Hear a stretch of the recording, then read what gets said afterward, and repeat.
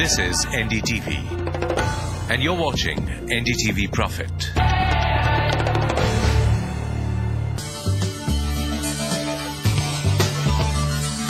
Hello and welcome to this very special interaction with a man who they say seems to know it all when it comes to the US financial crisis, because he's in charge of sorting out a lot of the mess that has gone on in the last 1.5 years. We are talking about Larry Fink, as he is better known as. Larry, thanks so much for joining us. Larry is the CEO of BlackRock. You don't need any introduction if you look at international media because of the kind of burden that you carry on your shoulders right now of cleaning up the US problems. But if I were to ask you, are we there where you can see the extent of the problem, or are we still in the middle of it where we don't know how deep it is running? Well, I think in some asset categories we understand how deep it is, and in some asset categories I don't think the crisis will get deeper. And yet there's other asset categories where we're just beginning the crisis. So we have what I call rolling blackouts. And until we stabilize assets, it is very hard for me to tell you where I could see the horizon. The horizon may be 3 months away. I doubt it. It may be 9 months away, maybe, but it may be 2 years away. And there lies the problem in the marketplace. The uncertainty is putting a chill on the marketplace. Investors lost so much money in 2008. It really didn't matter what asset category you were in.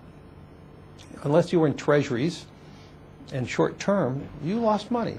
And so we have a freezing of the global markets because so much losses occurred.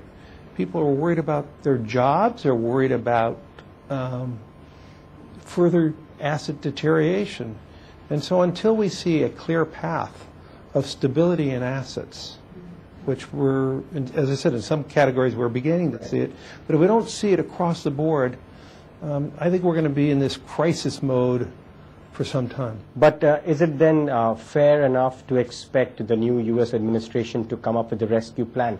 What are you actually rescuing if you don't know what the extent of the problem is, or even what the problem is? A recent article in The Economist said now you will have new Class A mortgages coming under the scanner as well. So in some ways, as you continue to solve, more problems continue to tumble out. So in some ways, we don't really know what we're addressing. Well, I think we do know what we're addressing, and I think the Geithner plan, the Obama plan, I think what the Secretary of Treasury was trying to say, this is a very large problem. It's going to require multi-fixes. It's not one big fix. It's going to require helping the homeowners, helping the auto companies. It's going to mean stabilizing real estate prices. It means stabilizing some financial institutions that are under duress.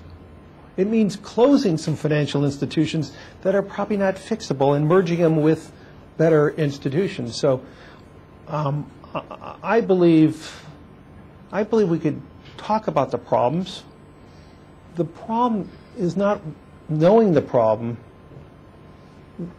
The problem is arresting the problems.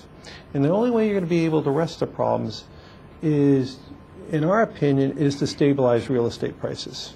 How would you do that? Because the Geithner plan, a lot of people, and I'm sure you were on an international trip at that point in time, a lot of people are disappointed. They're saying it lacks details. Politicians in the US are already gunning for him, saying, what is this all about? This doesn't really tell us. What is it going to solve? For example, in stabilizing real estate prices, do you think in America that is what the need of the hour is, and this plan addresses that problem? We have told the new administration that the crisis began in real estate, and the crisis can only be solved by stabilizing real estate. And so how do we get out of this?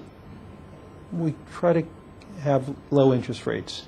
So the Bernanke Fed has brought short rates down to 0 to 25.